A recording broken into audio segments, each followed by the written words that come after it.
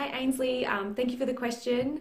It can be really hard to get into vet school, so my suggestion would be to apply to as many of the universities as you can to increase the number of places that you're trying to get. And then on top of that, if you don't happen to get into vet school, don't waste the next 12 months. Really use that 12 months before you can apply again, to be furthering your commitment to veterinary science, whether it is training to become a vet nurse so that you can be working in a vet hospital.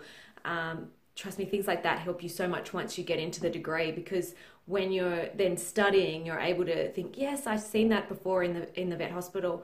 It also helps you to, really solidify that that's what you want to do. When I was in year 12 at high school, I went to TAFE at nights so that I could learn to be a vet nurse, and then I was able to work my way through vet school as a vet nurse every weekend. And that education was invaluable for me once I graduated. So my advice to you is keep plugging away at it. Really, show your commitment to veterinary science, because they have started to look at that as part of the entrance requirement in some universities.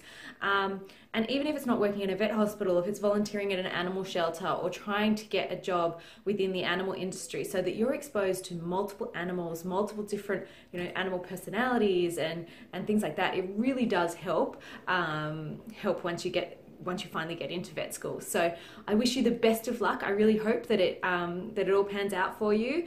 And I look forward to hearing from you getting into vet school. All right, thanks.